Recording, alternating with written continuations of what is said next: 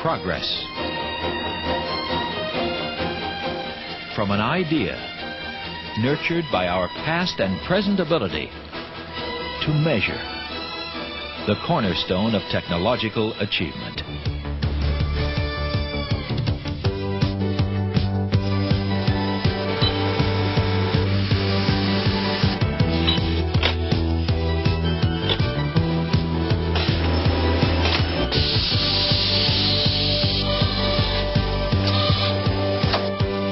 Today, our country is on the verge of a new industrial revolution, brought on in part by the introduction of the computer.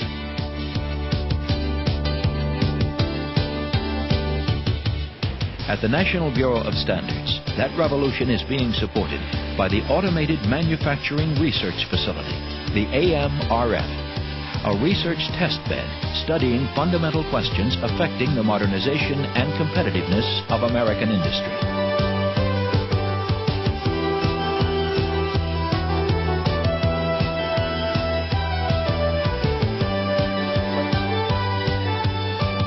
John Simpson, Director of the Center for Manufacturing Engineering.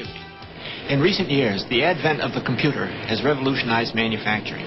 We are not alone in the belief that the factory of the future will look much like the computer installation of today, except that the peripherals, which are now printers and plotters, will have real muscles. They'll be lathes, milling machines, and robots. But robots and NC machine tools take major capital investment, which many firms, small or large, cannot afford. Since 90% of the companies in this industry are small, the problem is major. The only feasible way for such companies to automate is incrementally. And to do this, they need the flexibility to buy from a variety of companies with the assurance that the equipment will be compatible. Interface standards are necessary to provide this flexibility.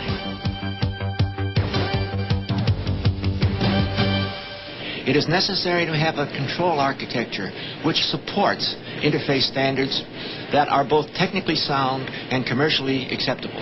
We believe we have developed just such an architecture and have demonstrated in the AMRF that such an architecture is both feasible, economic, and efficient.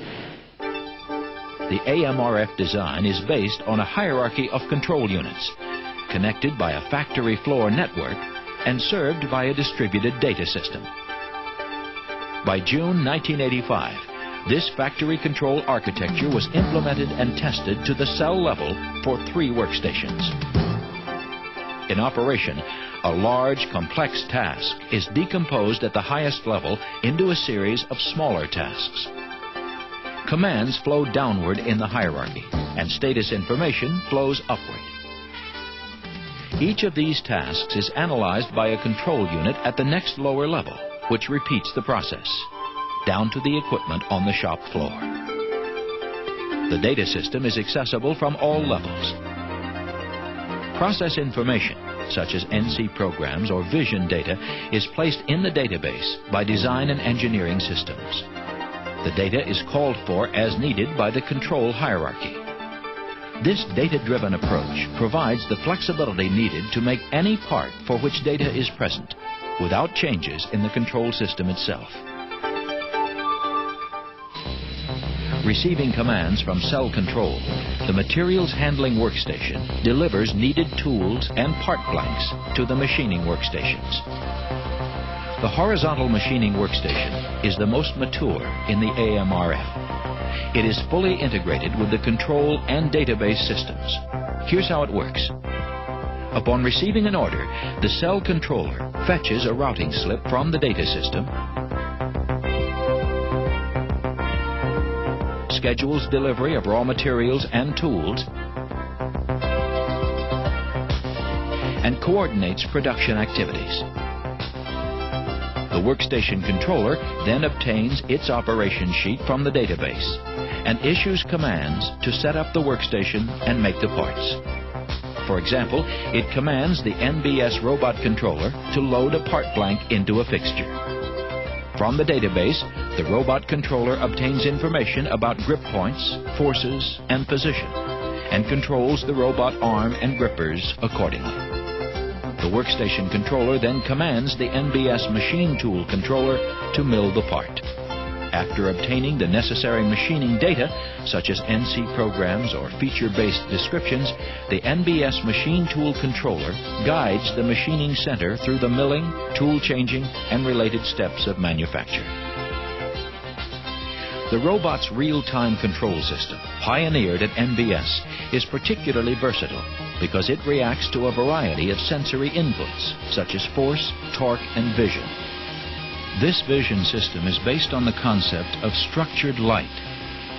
Bars of light are projected across its field of view while the vision computer observes how the image bends.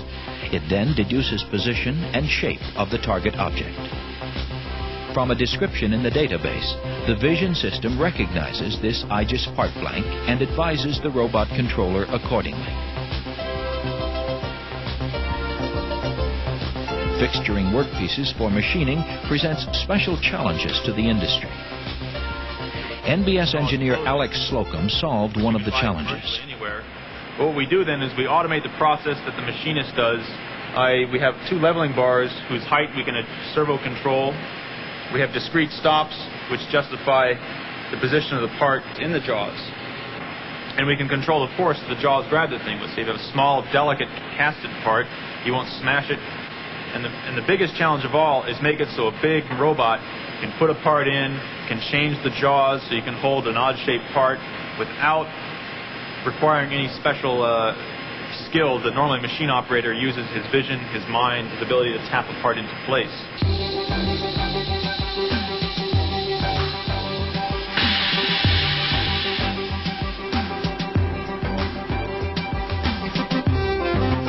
Needing a different end effector for handling this heavy valve body, the robot positions itself for a quick change at this NBS-developed device.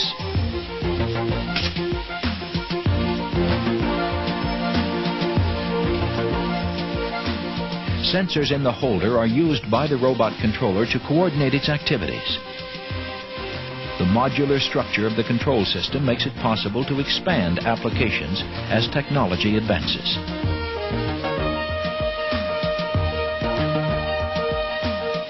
For parts needing second surface machining, or in this case for proper position in the fixture, an active pedestal is utilized, a second gripper mounted on a rotary table under the control of the robot controller.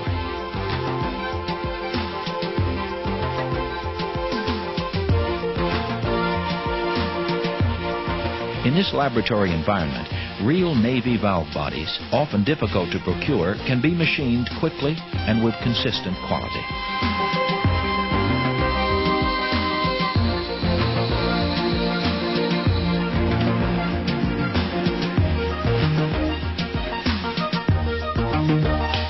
This mechanism provides the flexibility to change tools if one becomes dull or broken, or if a new tool is needed to make a different batch of parts.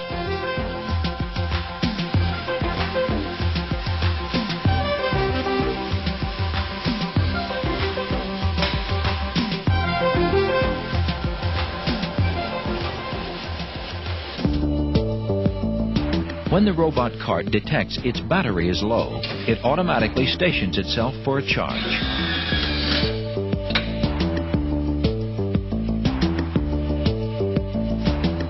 The successful small batch manufacturer will ultimately rely upon systems running unattended.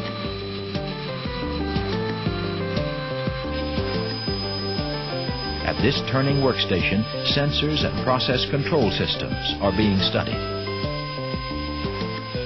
The gripper mechanism used on this robot is an experimental device developed at NBS.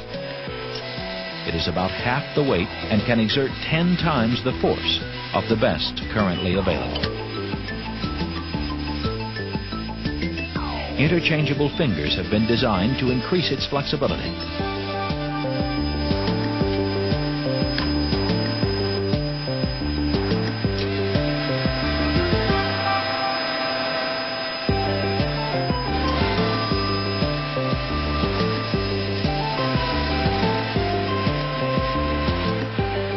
Several collets are used, giving the lathe the ability to handle raw materials of various diameters.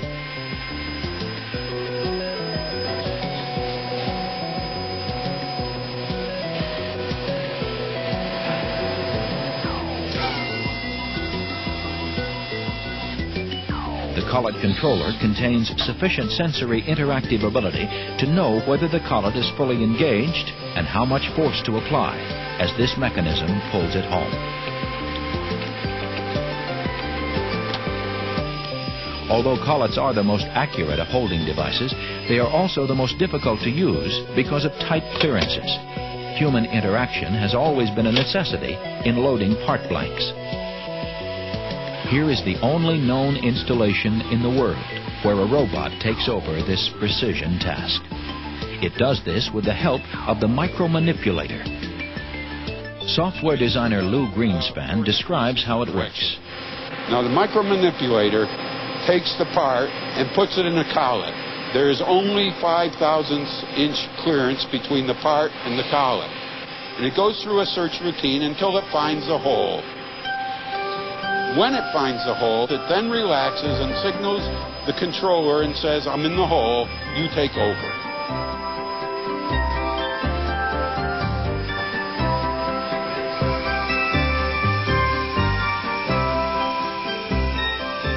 Longer workpieces require machining in stages. A programmable stop has been designed which pushes the piece into position. It is accurate within 100 microinches.